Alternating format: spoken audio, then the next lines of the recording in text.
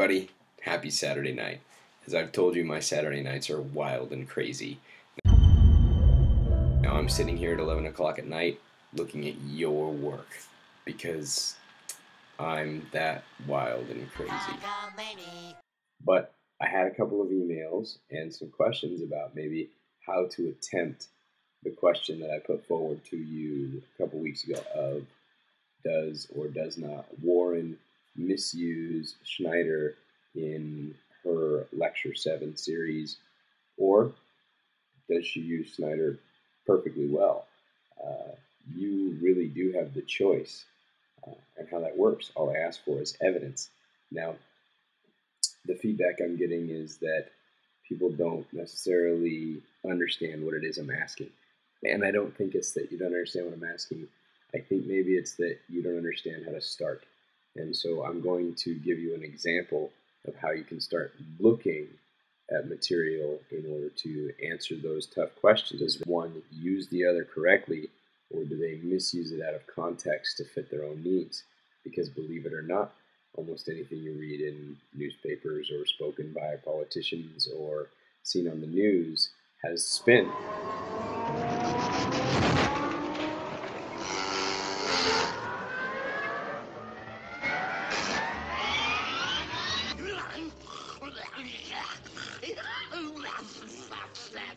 And so it's just as easy to take place in the academic world to spin material to your own needs. So what your job is to be able to see through the spin. This is how you start looking. This is how you start thinking about it. First, you can see right now that I'm looking at the Warren piece, the Lecture 7 Macbeth. Wonderful that this was available to us to look at. There's a lot of really great information there. Now, you've already read the piece, and I just read it again as a refresher before I started. So a suggestion would be that go ahead and read the entire piece again, but then look through it again, highlighting the material that specifically interacts with what Snyder said. Now you can do this two different ways. Me, since I live on a screen and I kind of like it that way, I do it this way. I go through and I read the piece. And when I get to a piece that invokes Snyder, I know that that's an area that I'm going to want to pay attention to. This is the first piece we're going to take a look at right now. When it says Shakespeare also uses nature to highlight the evil of Macbeth's actions, as Susan Snyder details the wild winds, an earthquake, Duncan's horses devouring each other, like Macbeth killing his king and cousin, the falcon king by the owl. Now this whole piece is talking about what Snyder says and introducing what Snyder is saying. For me, what I do is I usually take a screenshot of it. If it's a PDF like this and a file I can't highlight live, I'll take a screenshot of it. Now, if you're on a Mac, that's really easy. You hold Command, Shift, you push the number 4, and you get this little crosshairs right there. It tells you where on the page by basically those coordinates that you can see as they change, as the coordinates they are on the screen. So you hold your click and you highlight the area you want to take a picture of. Now what I do is I collect those pictures, popped up right down on the screen. You can't see it, but I collect those pictures and I put them together on the page.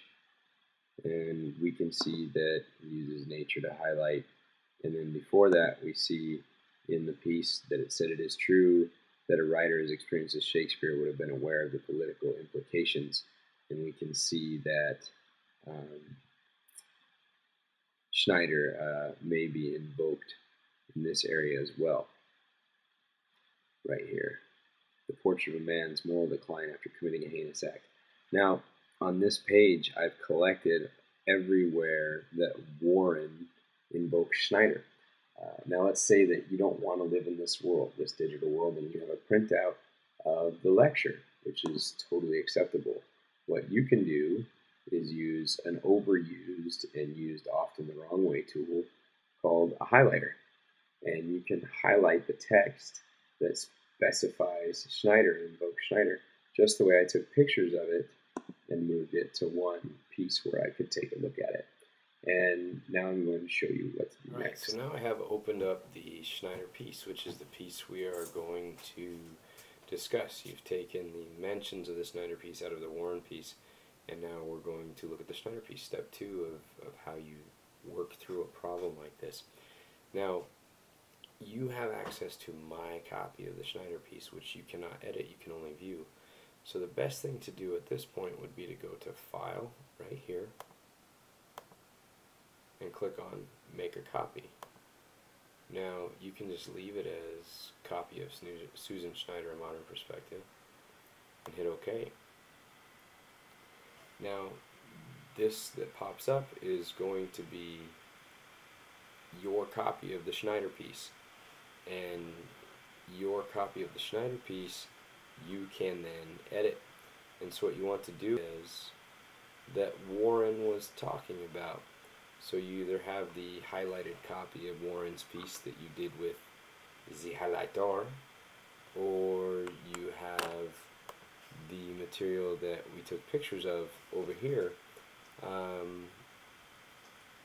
The problem with showing you how to do it right now is if I actually go to those pieces and show you the context, the answer will be laid out for you, which is opposite of what I want you to do here. I want you to find it.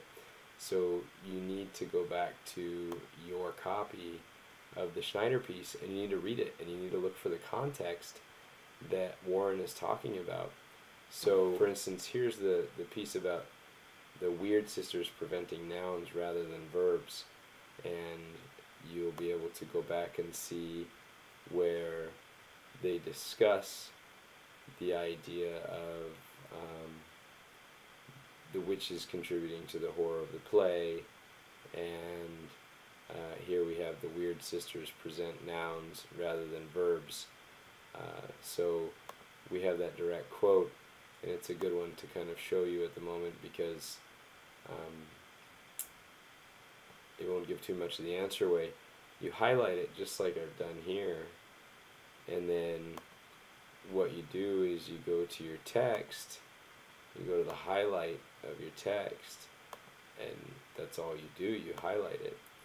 So you go through and you find the instances, and digitally you're doing what you'd be doing here. Now, you're not just highlighting everything you think is important. Highlighting is grossly overused, which you can see in the link here, and I've presented it before. It's terribly overused and used often incorrectly by young students and by people who have been taught how to do it incorrectly. So you're specifically looking for the areas in the Snyder piece that Warren invokes, and you're going to highlight it and then go back and look at it in context, which means with everything that's surrounding it, all of the information here, all the information here, the information of the piece as a whole, and that will help you decide whether or not Warren is using Snyder's quotes as Snyder intended or not as Snyder intended. Now, remember, I'm lying to you probably 60% of the time. So when I tell you I think that they're misusing it or I think that they're not misusing it, you can't just take me for my word. You have to look at the evidence, you have to look at the pieces, you have to make your decision, and you have to support it with evidence you find from the text. Think for yourself. Goodbye.